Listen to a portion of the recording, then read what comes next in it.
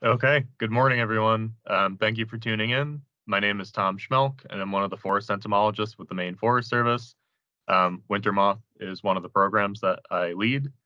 But today we have Dr. Joe Elkinton here from UMass Amherst to sort of give us an overview of winter moth and biological control for winter moth in New England. But first, a couple of notes and some housekeeping. So this is a monthly series, and the information about this monthly series will be shared on the Maine Forest Service calendar. I'll put a link for that in the chat. But just a heads up, over the next few months, some of the topics that we'll be discussing.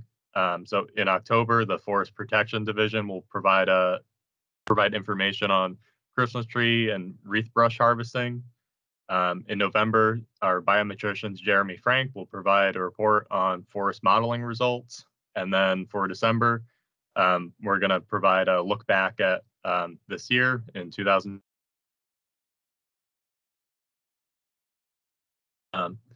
So for some housekeeping, so those of you who are registered for pesticide credits, if there are multiple people in the room that are on the same computer who need credits and are not identifiable by the login, they need to be announced in the chat, or you can reach out to foresthealth@maine.gov just to let us know that there's multiple people on the laptop. So in order to get credit for this, you must attend the full session and complete and submit an online quiz by 1 p.m. today to be considered for credit. And like I mentioned before, if multiple licensees are viewing the session together, the full name of those licensees must be shared in the chat or to foresthealth@maine.gov when requested during the meeting. Each person seeking credit must complete the quiz, and a passing score on the webinar content-related questions must be attained for credit to be awarded.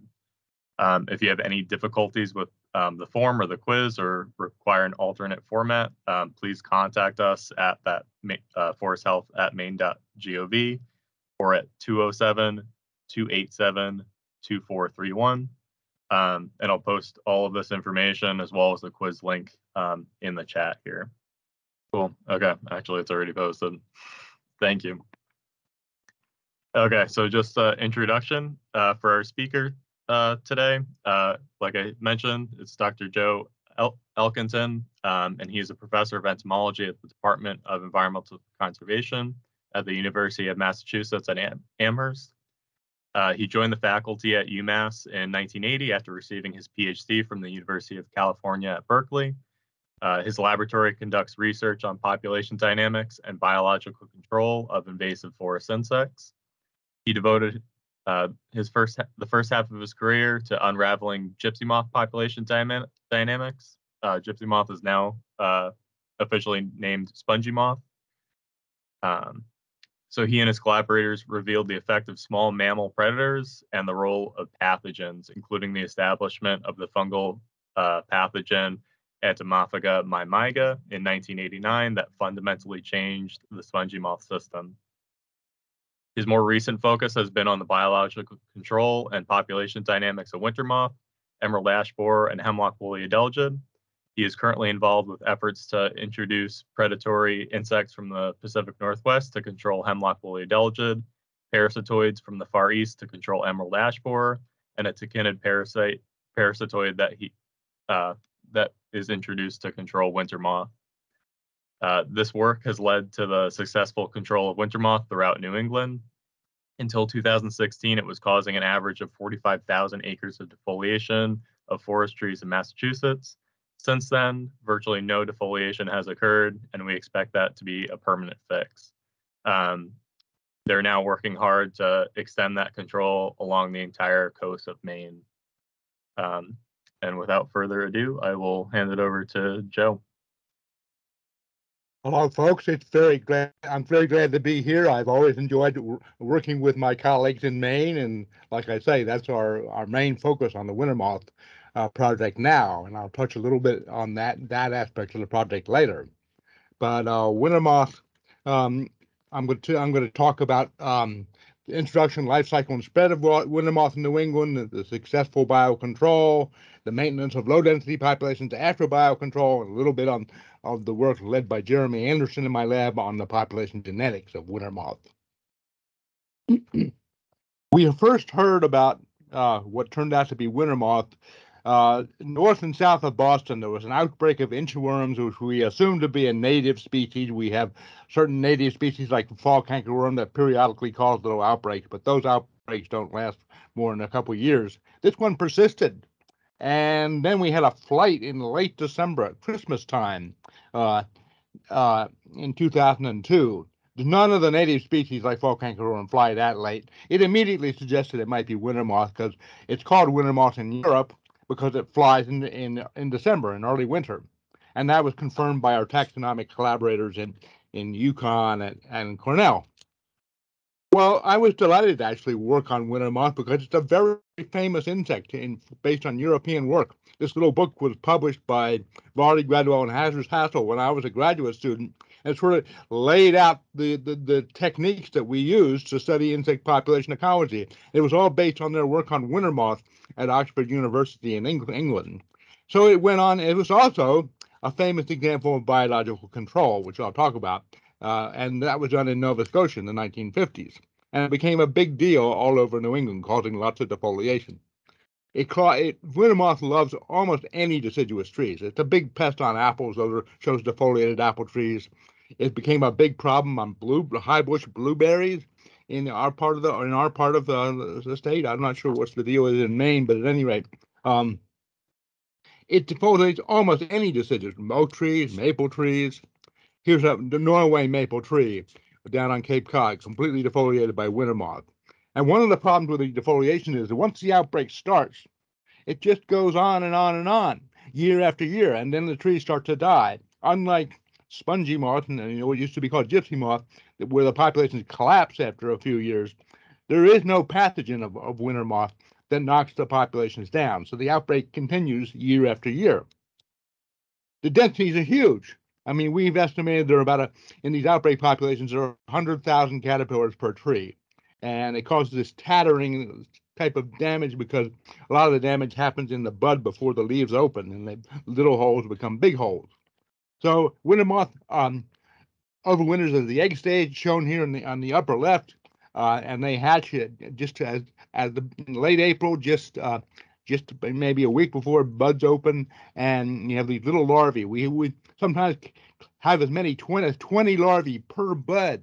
I mean, the densities are huge, but those densities decline fairly rapidly in the larval stage. But winter moths get in and get out fast. They do not tolerate the accumulation of tannin compounds in oak leaves. That was work done in Oxford years and years ago. So there's a number of species that do that. So leaves have the highest nitrogen right when they first open. So there's a whole suite of species that take advantage of that early in the season. So winter moths are done by late May. They drop out of the trees. All the defoliation happens in May, and they go down into the soil, and they spin these little cocoons shown in the lower right, and they pupate inside those cocoons, where they remain all summer long and early fall, and then they start to emerge in late November. So the females have no wings. She devotes all of her energy to egg production. The males are the ones that do the flying. She releases a pheromone that attracts the males, and they mate, and then she lays her eggs. All right, so we have a pheromone for winter moth. The one on the left, we started out with. I hung that trap myself down in southeast Mass. You see these hundreds of moths. I mean, that trap filled up in about 15 minutes. So that was a big mess to deal with these sticky traps. We now use these large capacity traps that have no sticky substance. They have an insecticide at the bottom that kills the moths, and that's a much easier to deal with, and we can do DNA analysis on those moths. So we have a pheromone was identified by Wendell Roloffs back in the 1980s. It's unlike other moth species, it consists of a single compound, and most closely related insects use different pheromones or slight modifications to the pheromones. Not winter moth.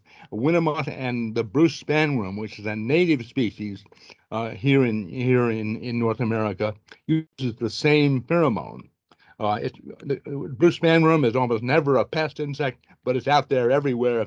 So unfortunately, the traps that we hang everywhere fill up with little brown moths that are either winter moth or blue spanworm, and they need to be distinguished if we're going to count the winter moths. The wing patterns are completely unreliable. They vary all over the place. You can look at the genitalia shown here. There's a slight difference in the shape of them. So we started by looking, dissecting all the genitalia. It's very laborious. It works, but we rapidly realized, we can use the modern DNA analysis to do this. So we started using the CO1 barcoding gene, which is the gene sequence that entomologists all over the place use to identify insects nowadays. So with those tools in hand, we'd hung pheromone traps starting in 2005 all over the Northeast. And Jeff Bettner, my lab tech, brought all these traps up to Maine. Our colleagues in Maine, like Charlie Donahue, hung traps all over Maine and off into Nova Scotia. Well, the red shows where we captured winter moths. I mean, we knew about Nova Scotia. I'll come back to that. That winter moth was introduced there in the 1930s. Our colleagues in Maine had never heard of winter moth. They were very surprised to learn that we had recovered winter moth in 2006 at certain sites along the coast of Maine. But down in Massachusetts and Rhode Island and Long Island, winter moth was already causing a lot of defoliation. Well, we quickly realized there's like a link here to winter temperatures. These are the USDA plant hardiness zone maps. And I was surprised to learn that Nova Scotia actually has similar winter temperatures to Massachusetts, and because it's out there in the Gulf Stream. But you see, there's this nice band of warm temperatures along the coast of Maine. But it also explains that the winter moths came into Nova Scotia in the 1930s, but it basically stayed there because it was unable to spread west into New Brunswick and northern Maine because of the cold temperatures. So you can see these two maps match very nicely. Winter moth has a maritime distribution, which is undoubtedly has to do with minimum winter temperatures. And we've done some research to figure out, well, is it the egg stage or whatever? But I won't go into all of that today, but you can ask me questions about that. Over the next decade. So it started out north and south of Boston, shown in green in 2004. This is defoliation. It became a major defoliator, just like the spongy moth, or it used to be gypsy moth. So it was causing large amounts of defoliation all over southeastern Massachusetts and into Rhode Island over the next decade. And it spread, and we had put these pheromone traps along Route 2 in Massachusetts, east-west road that some of you have traveled on, I'm sure. Anyway, you can see between 2007 and 2009, it was spreading west quite rapidly. The red, again, is winter moth. The next thing that happened is we had a big outbreak along the coast of Maine in 2012. That was a big surprise. Undoubtedly, it has to do with the warming of the Gulf of Maine. I've been hearing talks about my marine ecology colleagues saying that the Gulf of Maine is warming more than any other place in the North Atlantic for whatever reason, and it has an onshore consequences. Suddenly, winter moth is a problem. This is from 2013. I mean, these are the pheromone trap catch that Tom and his colleagues deployed last year, and you see all of a sudden traps that used to be blue spanworm, as in this trap, are now dominated by winter moth. It's really interesting. Excuse me, because winter moth is displacing blue spanworm along the coast of Maine. But it's not happening in Connecticut. I mean, we assumed that winter moth would spread west along the coast of Connecticut because it's warmer there than it is along the coast of Maine. But for whatever reason, winter moth is not spreading in coastal Connecticut. It's pretty much where it is back in 2007. So we're trying to figure out why that is. All right. Well, so we implemented a biocontrol program because they'd done that successfully in Nova Scotia back in the 1950s. And here are my two collaborators. Jeff Bettner, who worked in my lab for 31 years. He did the lion's share of the work. Hannah Broadley was my last graduate student who did some of the important work, which I will describe. And so what is biological control? Well, biological control is to introduce the natural enemies of invasive species from the countries where they come from.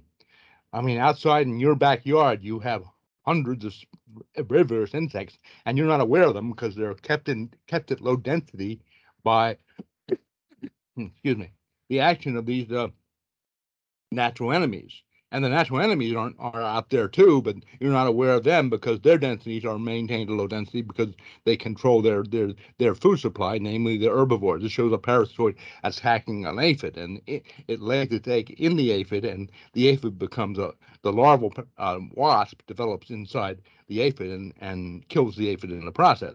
So most biocontrol projects are based on parasitoids like this. There are thousands and thousands of species of these all over the world. So is this a safe thing to do? When I talk about biocontrol, people say, "Oh my God, well, is this wasp or this fly going to take off and become a huge problem?" Only no, that is not the case because we do research. We use host range testing. Any candidate parasitoid that we want to introduce is tested to make sure it has a very narrow host range and will not spread to other non-target insects. So there's a USDA permitting process that governs this. So back in the old days, no one cared about this. We care about it a lot now. So winter moths have been established 3 times before in North America. Sometime before 1950, maybe in the 1930s, it became established in Nova Scotia. It took them a long while to figure out it was winter moth. And then in Oregon in the 1950s and Vancouver region in the 1970s. And in all 3 cases, they introduced these parasitic flies from Europe, the parasitic wasp and flies. So Sidenius albicans is the one that we have worked on here. Agapom flaviolatum is another wasp that does the same thing. This shows the immature forms of these parasitoids. On the left, we have the pupa of the Sidenius, the fly, inside the pupa of the parasitoid of the winter moth. So the fly infects the larval winter moth, but it just hangs out. It waits for the larval winter moth to complete its development, and then the larva drops to the forest floor and pupates, and then the fly takes off and kills the pupa and becomes its own pupa. That's the pupa of the fly inside the pupa of the winter moth. And on the right, the same thing. The agripon develop inside the pupa of the winter moth, and they hang out until the following spring to attack the next generation. Because there's only one generation a year of winter moths. So here's the Nova Scotia story. And this was done by Doug Embry, who was an amazing person that I had the honor to meet. So the red line shows defoliation of winter moth. And as I said before, once defoliation starts, it just goes on and on. It jumps up and down from year to year, but there's nothing that stops it. It just keeps on going. And they introduced a fly, shown in blue, in 1954. And for 5 years, they saw nothing. They had no recoveries. I think they had the first recovery maybe in 57, but only in 59 did it take off and start causing significant parasitism. The wasp agripon they'd introduced in 56, but by 1961 they both were causing high levels of parasitism. The winter moth collapsed in 1962 and has been at low density ever since. In fact, they couldn't collect any more data after 1962 on parasitism because they couldn't collect any winter moths. So that's obviously what we wanted to do here in New England. The fly has an unusual biology for a parasitoid. We stayed away from the wasp. We focused on the fly because the wasp is a taxonomic muddle. It's not clear whether it's one species or several species. We're not clear about the host range of it. Whereas the fly is perfect. It attacks only winter moths. We don't think it even attacks Bruce spanworm. But it has an unusual biology in that instead of laying its eggs on or in the larva, it lays its eggs on the leaf surface. Those little black specks. I mean, the fly lays thousands and thousands of eggs. They're tiny, and it waits for a winter moth to come along and consume the egg. And when that happens, the fly larva hatches and then burrows into the salivary glands of the larva and just hangs out until the larva completes development. So it's an unusual biology. There are other parasitic flies that do that, but it's not very usually. So because it's attracted to defoliated leaves, Sidenius is an effective parasitoid at high winter moth density. And it lays these small eggs, and it has complete specialists, as I said. And there are no diseases in the system, so the outbreaks just keep on going until we get Sidenius established. Okay. Well, how do we collect the fly? Well, you go to the area where the fly is established and try and collect the winter moth larvae, which some of which will have the fly inside them. So this shows Doug Embry. He came out of retirement. I mean, he did his work in the 50s. He joined us for 4 days, and this is my graduate student, Brenda Whitehead, and we spent 4 days collecting winter moths in Nova Scotia on apple trees. They were hard to collect because the winter moth is low density, so we only collected 200 larvae, and the parasitism in these low-density populations is low. So we came from with a handful of flies. That is not enough. It is biocontrol must be implemented with large numbers. Why is that? If you just release a handful of flies, when they emerge the following generation, they will be unable to find mates and they will readily go extinct. What we need is thousands of these parasitoids. Luckily, we were able to find that collection. So this is Imri Othos out on Vancouver Island, where the Sizenus was already established. And for whatever reason, even though winter moth is no longer causing defoliation, it's still at relatively high density.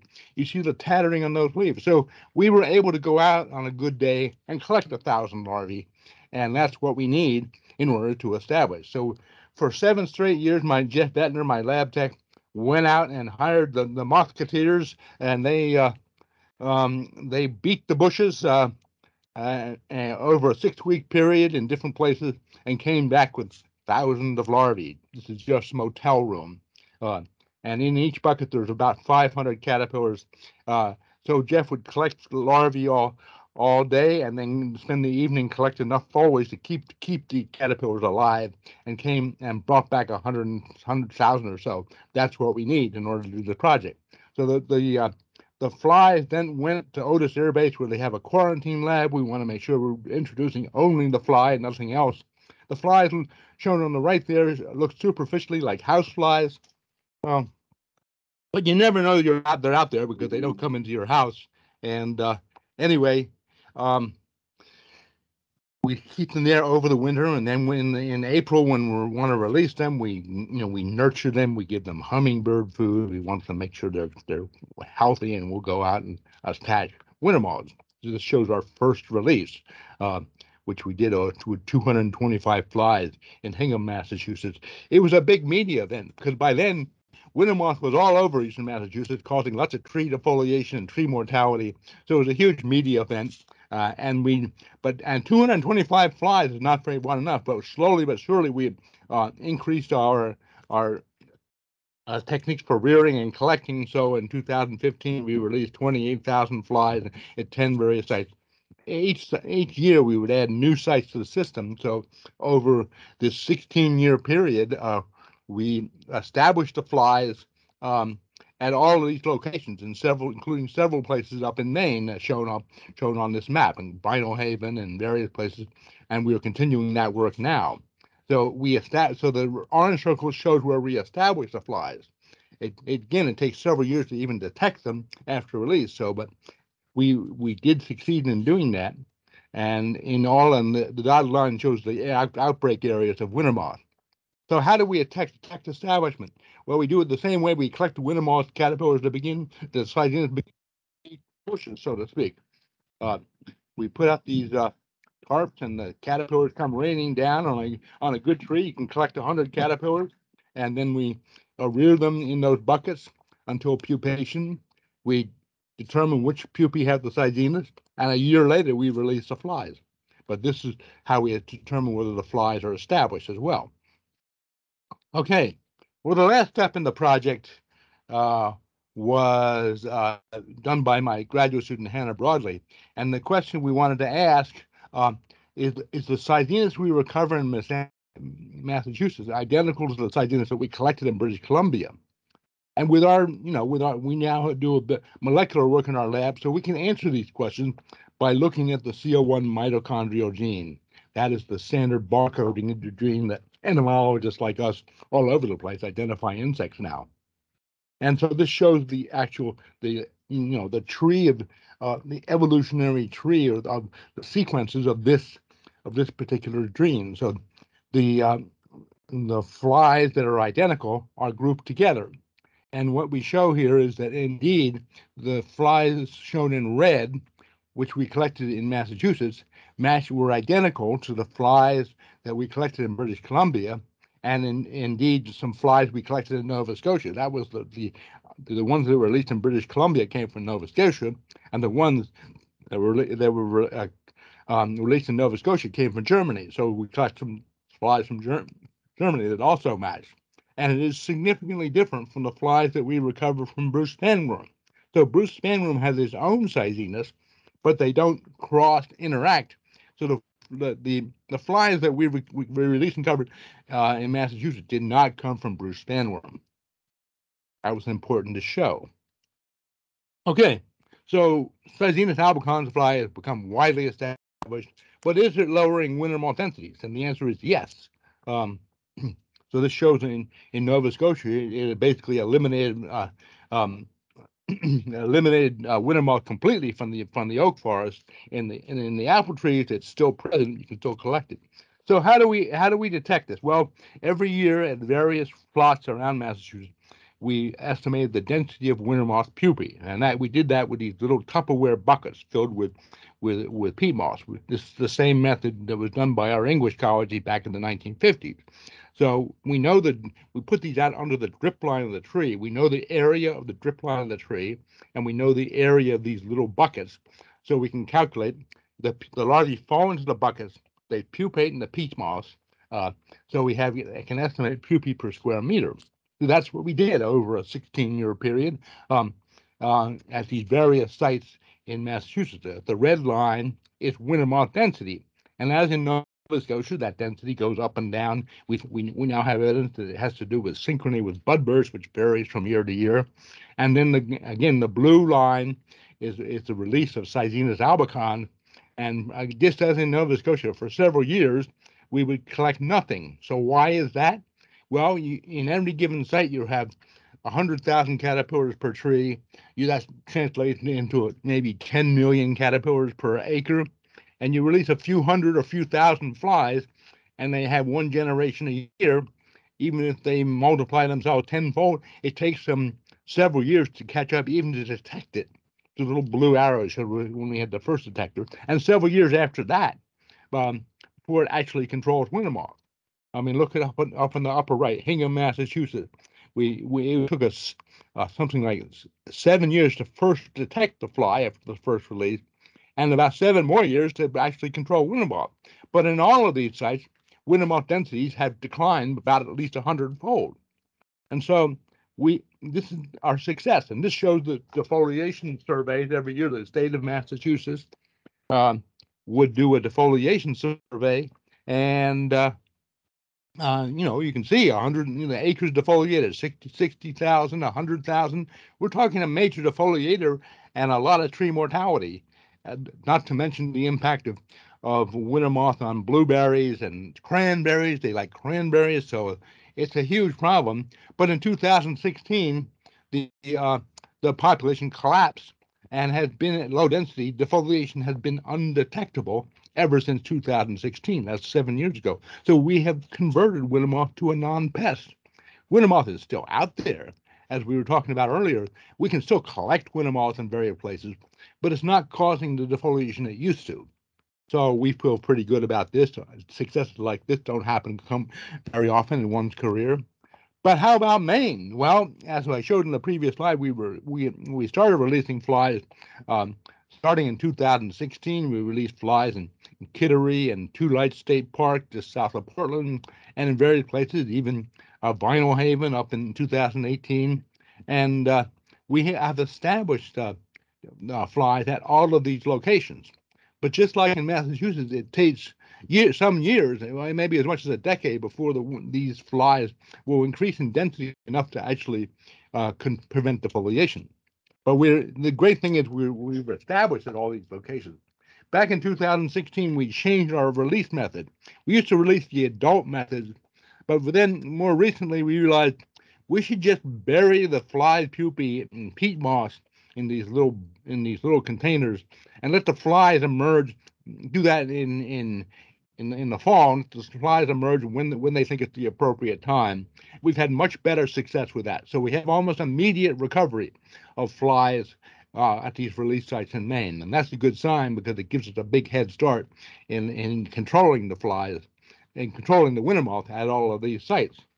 So it takes a while. I mean, here are the various sites where we have established the flies. All of the flies are established present parasitism.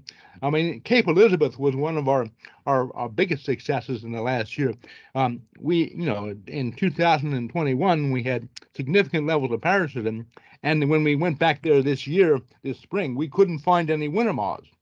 In Kittery, on the other hand, we inhabited the fly way back, I think it was in 2014. It's taken a while for the flies that, but with these high levels of parasitism, 35%, and this last year 20%, that's high enough to bring the population down. Those are the numbers we needed in Massachusetts to bring it down.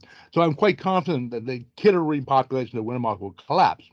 So we're just getting started in these various locations, and we'll see what happens. But we feel quite confident we can do in Maine what we have done in Massachusetts and Rhode Island. The work is ongoing. We'll keep it going. We will extend these releases right up along all the way up to the Canadian border as we need, working under the guidance of our Maine colleagues. All right. Well, so the next question I want to answer is, well, okay, it's all very well we brought the populations down, but what will regulate the low density populations after the fly is established? Will the Cytinus regulate the low density population of winter moths that now exist in eastern New England? And the answer is no, probably not. Why do I think that? Well, there's a lot of data from Nova Scotia and elsewhere where, as I mentioned before, Cytinus albicans is a high density specialist. It seeks defoliated leaves.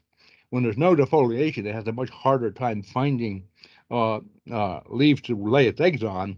So in Nova Scotia, parasitism was 40 to 60% in 1962, but in subsequent years, work particularly done in apple orchards showed it dropped to around 10%. And that was what we found when we went to Nova Scotia in 2003. It was about 5%. So Cytinus by itself will not regulate these populations. And there was some lovely work done by Jens Rollins out in Vancouver Island showing that soil predators now regulate the low density populations of winter moth now that they've been brought down. And that sort of matches the story that was told in this little book that was published in 1973. And these individuals were studying winter moth in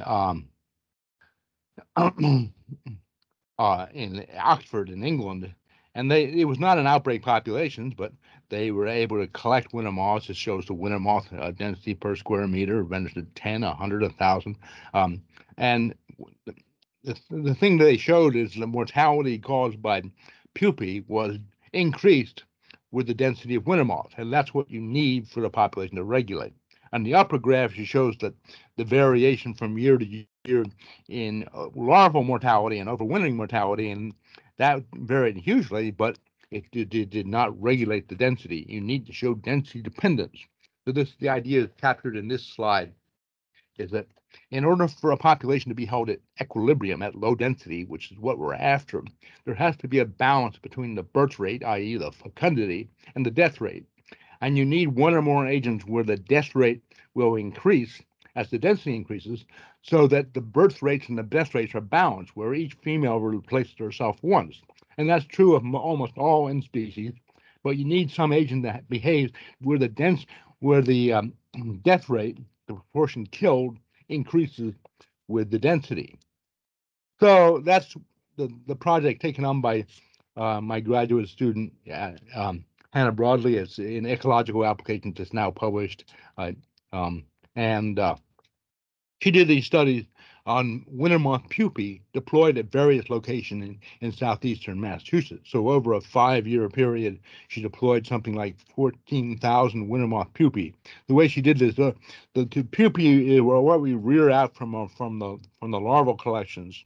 They're inside those little cocoons that I showed you, and you glue the cocoon to these little burlap squares and deploy them out in the field. And because we use beeswax to do that, the pupae are not harmed by that.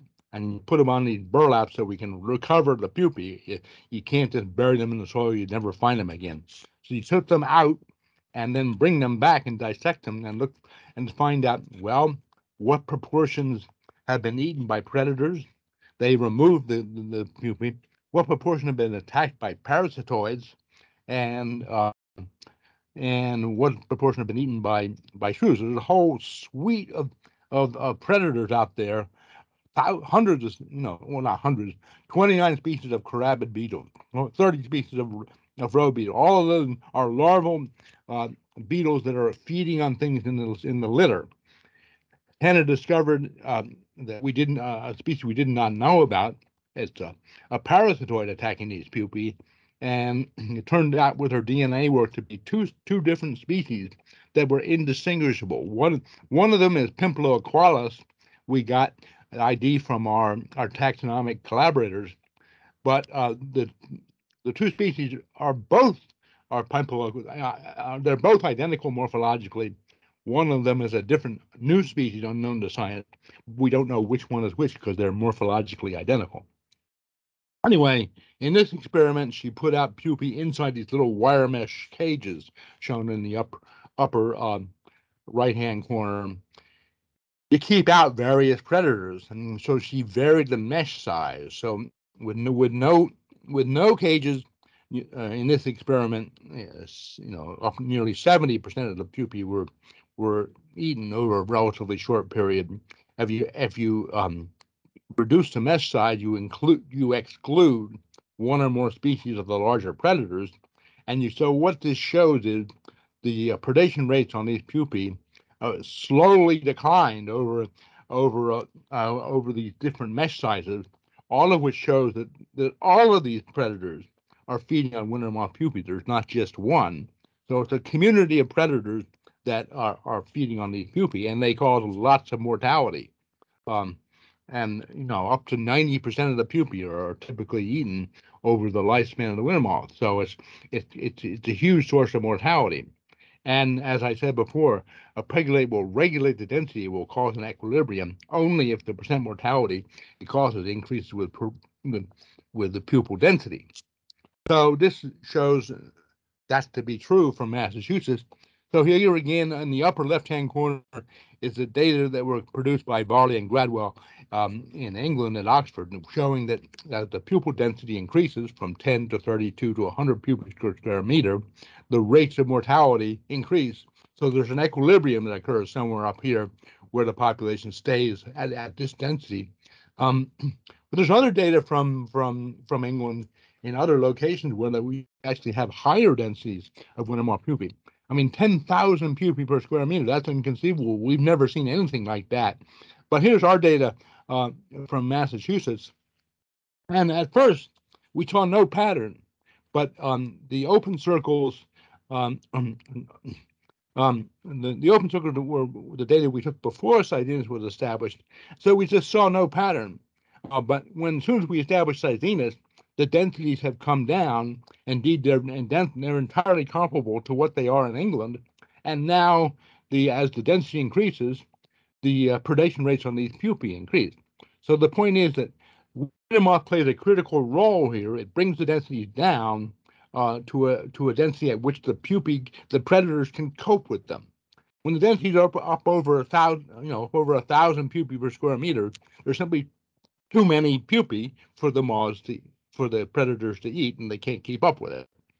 So this shows that just like Jens Rowan showed in British Columbia, and our English colleges showed, pupal predators regulate the system at low density. So all of this shows that impacts of a biocontrol agent cannot be understood unless we account for the other agents acting in the system. There aren't that many studies that do this. I mean, it takes a lot of work to try and account for all these other sources of mortality, but that's what we have always tried to do. And then and only then can you explain the dynamics of the system. All right, so to summarize the biocontrol story, as of 2020, we've established Sidinus at 41 locations from coastal Maine, and is now spread across the high range density. We are continuing that work working in along the coast of Maine. We expect to achieve that objective over the next few years.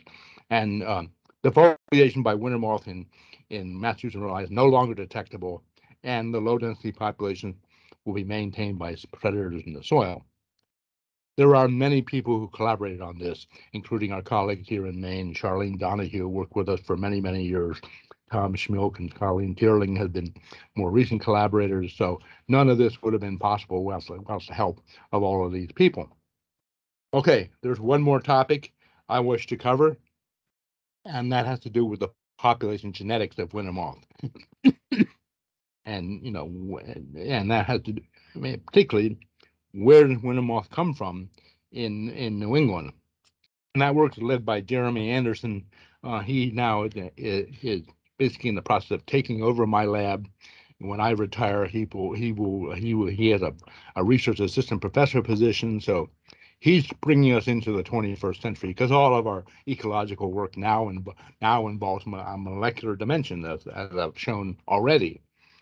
So to analyze the winter moth system, we use microsatellites. They're repeated fragments of DNA, and they vary highly between individuals. They're actually used in forensic science to identify, identify individuals who've caused crime based on the DNA they leave in a coffee cup, that kind of thing. Anyway, we use this for the winter moth, and here's the variation we see of the winter moth DNA. This is all within species variation, and we've had colleagues from all over Europe where we have attained winter moths. So each vertical line represents the genetic profile of an individual moth. So you can see we've done thousands of moths from all over the world, and this doesn't even show all of our data. But the thing that jumps at us immediately is that the moths from Maine, shown here in the lower right, match the moths from New York, Massachusetts, and the rest of New England, and they are completely different from the moths that came from Nova Scotia. I mean, I have always assumed that the moths we had in Maine and New England probably crept along the coast of Maine, and when they found the friendly temperatures in Massachusetts, they exploded. And I used to have a little sort of a running joke with Charlene Donahue. I mean, she was convinced the moths that they had in Maine came from New England, and I was convinced the moths that we had in New England came from Maine from Nova Scotia via Maine. Well, Charlene was right. The moths in Maine came from New England and not from Nova Scotia. I mean, we're continuing this work. I mean, how about those moths that we caught just recently up near Machias, far down east? Do they match the moths in Nova Scotia? So we're going to continue investigating, because we knew from earlier work that winter moths established not only in Nova Scotia, was present at various places along the coast of New Brunswick way back in the 1960s. So there's still more to get here. But anyway, the moths from Maine came from somewhere else. Well, and then the moths from British Columbia, shown here, BC and Oregon, they don't match either.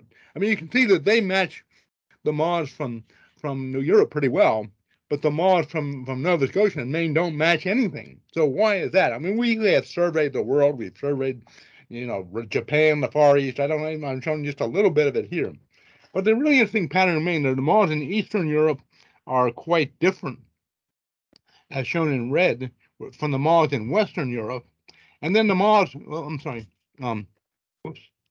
the moths in Scotland and England are very similar to the ones in Spain. Why would that be?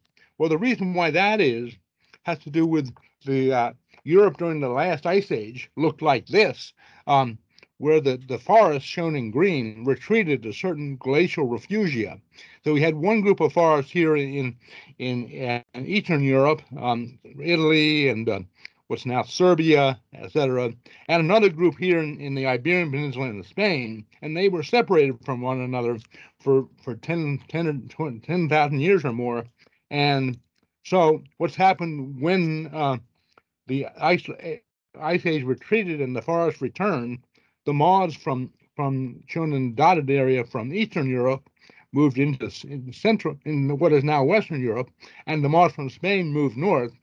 The ones you have in in France and Germany are a mixture of the ones from Eastern Europe and the ones from Spain, whereas the moths from Spain made their way to England more than any of the moths from the East, and so that's why the moths in Scotland and England match the ones from Spain. Well, that's the European story. How about where do our moths come from? I mean, the problem. Let me go back here. Why are they so different in name and in New England and Nova Scotia, different from anything else? They're different because of what we call a founder effect. The ones in New England and the ones in Nova Scotia could have been started by a single moth, and it's the genetic profile of that moth that then governs the populations we now have in Nova Scotia and we now have in New England. And so that's why we do not get a match anywhere. Well, there is sophisticated DNA analyses that Jeremy applied. It's called the DIY ABC program that handles these bottleneck effects caused by these caused by restrictions when they migrate. So he analyzed over 1,300 moths from 20 European countries to find out where do our moths come from here in England, in New England. And what he discovered was there were 4 separate introductions. So the moths that we have in New England do not match the moths in Nova Scotia because they were introduced separately. And there were separate introductions to the West Coast also. So that's the answer to the story. We had 4 separate introductions from Europe, from different locations in Europe, to North America. Again, we had a huge number of collaborators, Europeans from all over Europe, including Russia, etc., sent us moths, and that's pretty much the end of my story. I mean, the main thing there's all these people to thank. 2 people, Dick Reardon and Ron Weeks for the USDA, understood that projects like this take decades to implement. It took us 16 years to do this project in New England, and we're still at it. We're not done yet. We still have Maine to do. And it's the main thing. I mean, I am so blessed to work with these lovely young people. I mean, what I come every day and I work with these people. What could be better than that? So that's why I'm still doing it, even though I could have retired some years ago. So that's the end of my story. Joe, it was an excellent talk.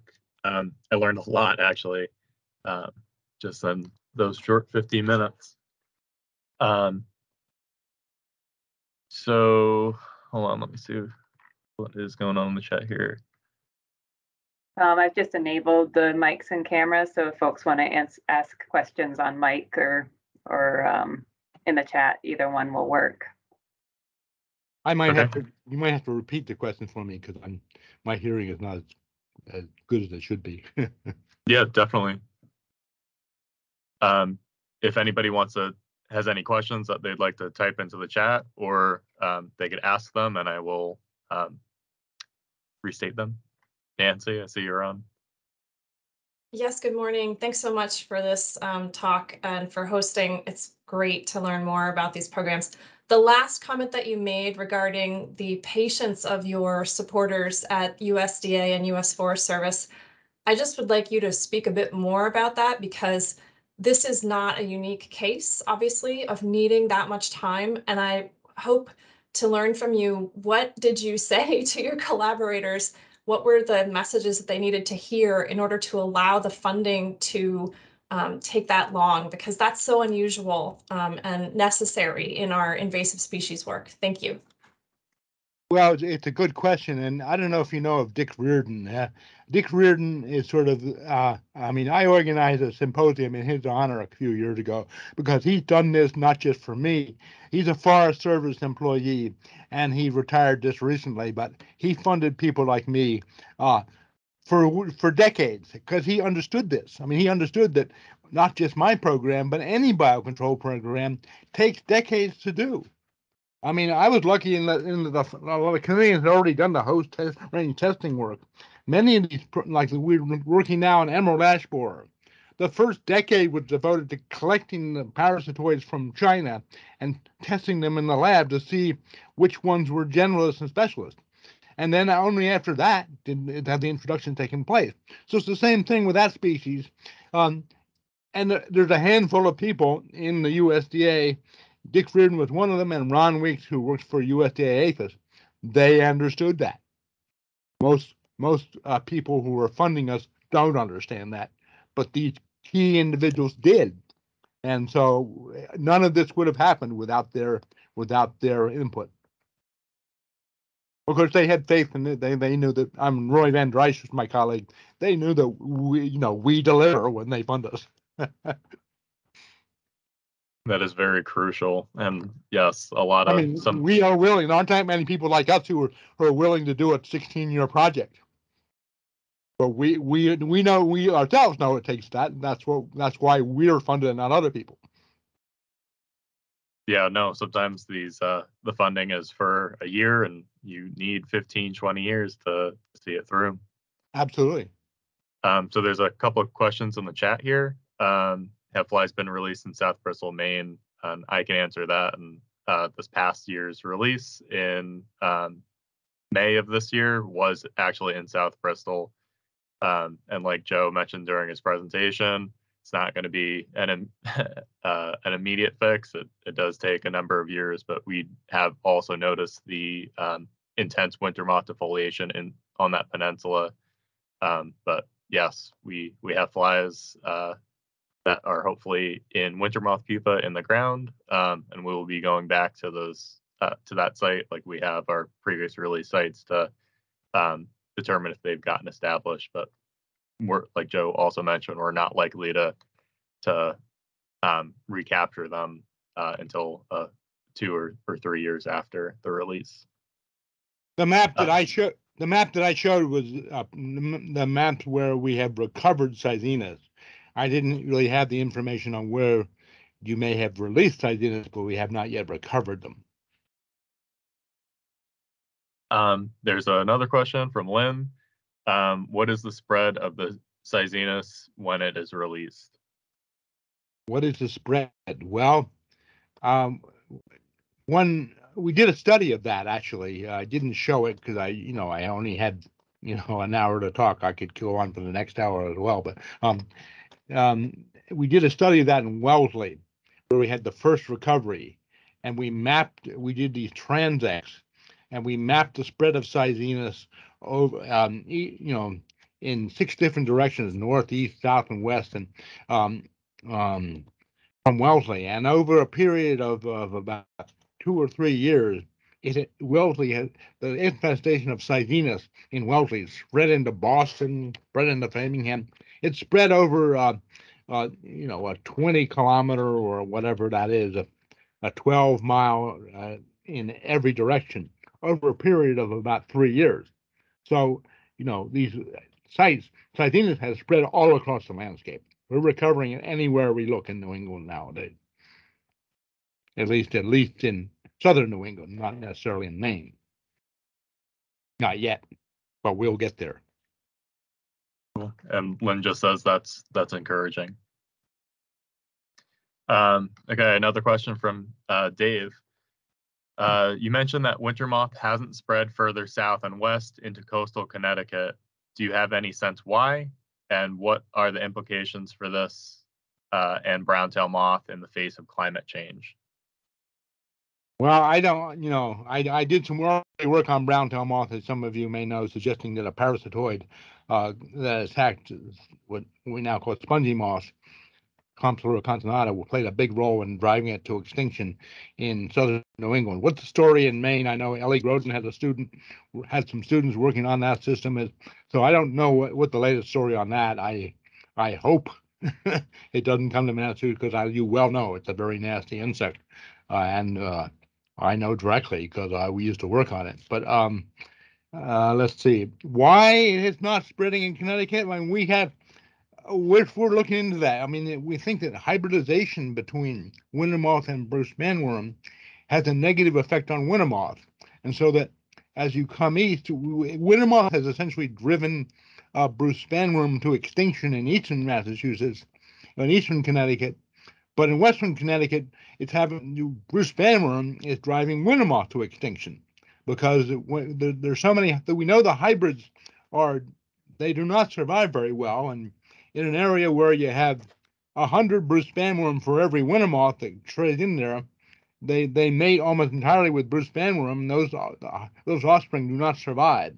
So hybridization between the two species is a major negative effect on each populations of each one. You think that's what's happening in coastal Connecticut, but why that's not happening in Maine is an open question. We're really interested in that, and we are pursuing it. But because I mean, we always, as I said before, it's clear that winter moth is restricted to the coastal areas because of the winter temperatures. So exactly how does that work? We have done experiments where we deployed winter moth eggs in various places in interior New England. The eggs seem to survive pretty well unless you put them up in the high mountains up in the White Mountains or anything. So we suspect that one feature is that we know that winter moths fly in December, and every now and then you get a year where you get an early snowfall, like in early December, and the ground freezes, and that's it for the winter moths. The population is obliterated for that reason. So I think that's probably the main reason why winter moth does not go into the interior. But we're still working on that. There's a lot we don't know about winter moth. Even all the work we've done, there's more to do, and we're planning to do it. And so I don't have a good answer to that question. I mean, why is it different on the coast of Maine than coastal Connecticut? Because coastal Connecticut, after all, is warmer than the coast of Maine. Excellent points. Okay, we're sort of at the end of the time that we've scheduled for this webinar, but does anybody have a last question or final question? Oh, Allison says, is there any work done or planned on lawn care maintenance regimes and soil predator communities?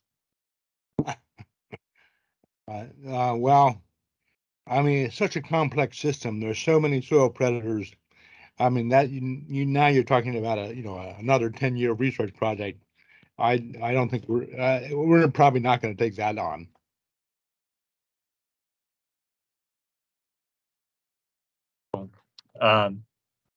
Okay, if there are no other questions, I will release you all for recess.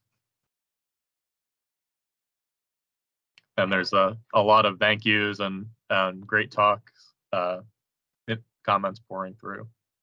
Well, thank you. I enjoyed it. I always enjoy this. Yes, thank you so much for joining us. Very, very informative, excellent talk. Okay. Can we post that link to the quiz again?